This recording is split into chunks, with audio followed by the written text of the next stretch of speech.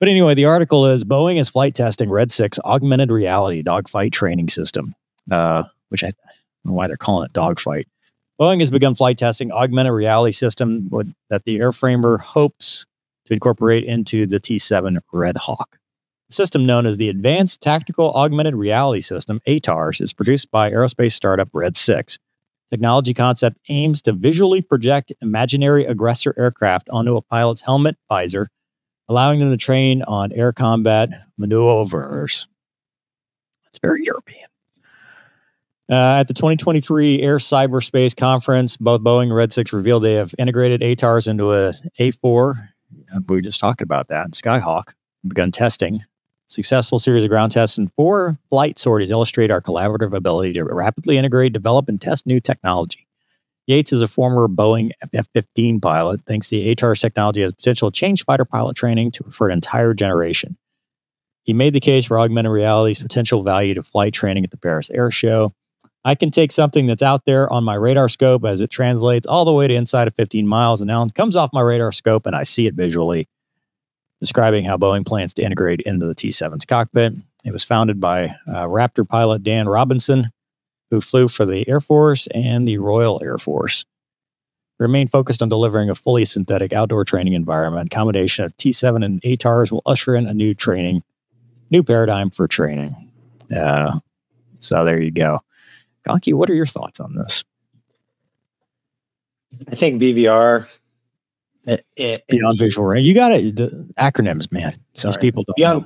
I think beyond visual range in the training commands. I think they actually looked at this, the Navy did, with T-45s, and they said, nah, no thanks. But I do see some value, BVR, beyond visual range in like an airplane like T-7, the T-45. But the within visual stuff being shown on your visor and stuff, I think it's garbage. I would wonder about refresh rates and lag time. If you're talking anything like high update rates, because nothing's faster than the human eyeball. And so, you've seen lag time. I mean, people know about lag on video games and stuff like that. If you don't have every system synced up, you might be fighting something that, you thought was there and is not. Even though it's all virtual, you're losing it. I like what they're saying about it's a good idea in beyond visual range stuff, because it gives you a good threat replication or representation without you having to send up 12, 20 airplanes, right? Because, think about the complications. We use the T-38A, and I cannot talk today. That's because we're doing this at noon. We used the T-38A because it was cheap, right? They called it budget dust. That's what they always said when they talked about us, and they gave us no respect as a result. So we were out there producing 8, 10, whatever jets, plus ATAC, plus Draken, plus whoever else wanted to play. Plus they would augment. Sometimes they would put, red Raptors and red F-35s and whatever out there. And that gave them enough bandits. That's complicated, right? We had to organize our forces. Everybody had to, weather, all that stuff. Imagine a world where you only need to put up a 4-ship of your flight, your guys, your 4-ship of F-22s, your 4-ship F-16s or whatever. And as long as every jet is talking to each other, so you're all seeing the same picture, you only need, the host aircraft, whether it's 1 or 2 or 0 downrange, to run all this. Everything else is just your red blip on the screen. And when you get closer, you can see it visually because it's projected in your helmet. That's about as far as part task training as you get, which I think gives you the ability to get bigger pictures without having massive forces. Well, I get that. But the problem is, that's where all your experience is made. Okay. So if you want to use this tool as an introduction tool, I think it's good. But, when it comes time to actually hammer down on real life, so it's removing the human aspect out of it. Well, guess what? War is fought with humans as of now. Maybe in the future they're not. But, there's a lot of airmanship, decision-making, thinking, flying skill that goes into just getting to the area flying tactically within certain limitations, picking up, every day, right? The visuals are different based on sun angle, the clouds. There's so many things that, like, some days I can pick up a tally at almost 20 miles. Some days they can be like 3 feet from my windscreen. I cannot see them, right? Contrails. Contrails too. Yeah, exactly. So there are so many variables out there, not only in the tactical environment, but in the administrative phases of flight, just getting even the whole briefing part of it, right? As much as we hate to sit there and listen to words, the deconfliction and the you know what I'm saying? There's so much there that they're trying to bypass. And I think that's fine early on as a stepping stone. But I think, like, fleet level, you can't replace the real thing, man. You can get close, but I don't think you can replace it. So, in my mind, how close can you get, like, before, what's the rate of return, basically? Is the flight hour so crazy expensive it's not worth that extra little bit? But in my mind, in war, you want every bit of advantage you can get. So don't skimp, because it might be the difference between winning and losing in the future. But that's just, that's my that is a good point, because,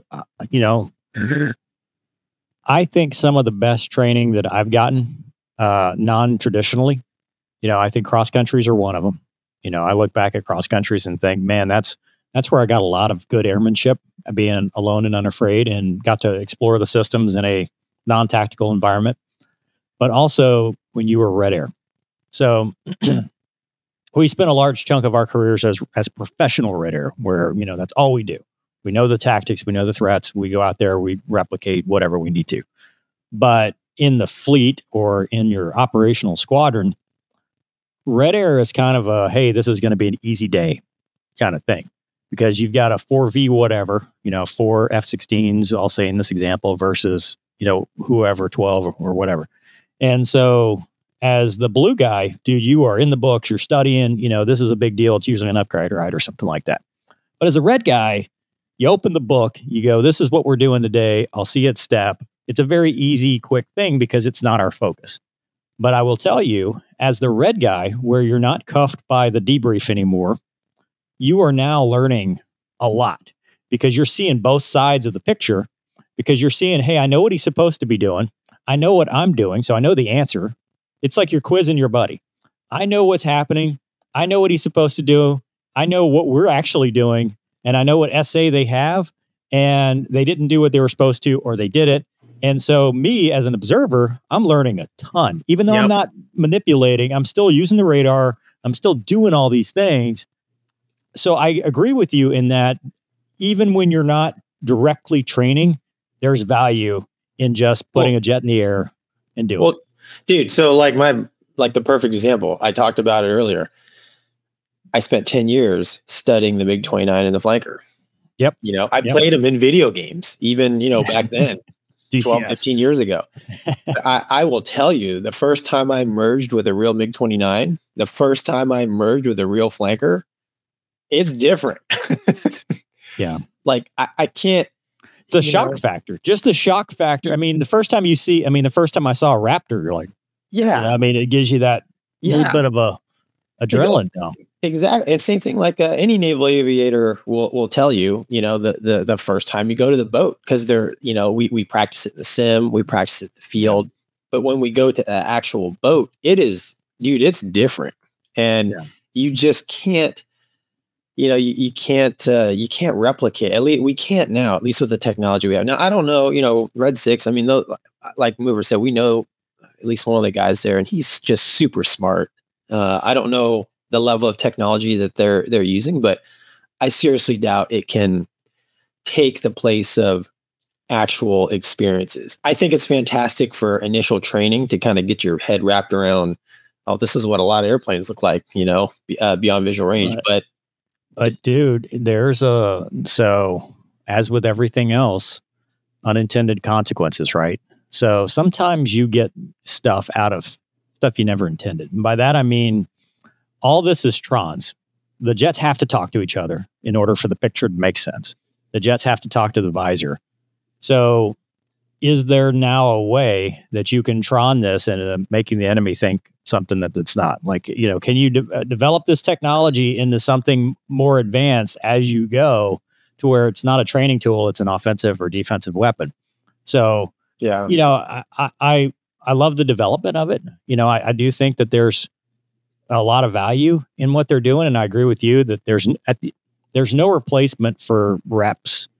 And one of the things I liked, which we didn't have a whole lot of access to when I was down in Homestead, was 4-ship linked simulators. Because I agree with you, hey, nothing beats the APU start and all that stuff that you have to do to get to the airspace, and then that airmanship of staying in the airspace and all that stuff, because you're gonna have to deal with that. But for just pure repetition, getting in a simulator where they start you out in the cap, in the combat air patrol, in the orbit, and your jet's already loaded, the enemies are already downrange, you're already connected to your other 3 buddies in the sim, and you're just practicing, going down range, doing your tactics, coming back, picture clean. Just reset the sim.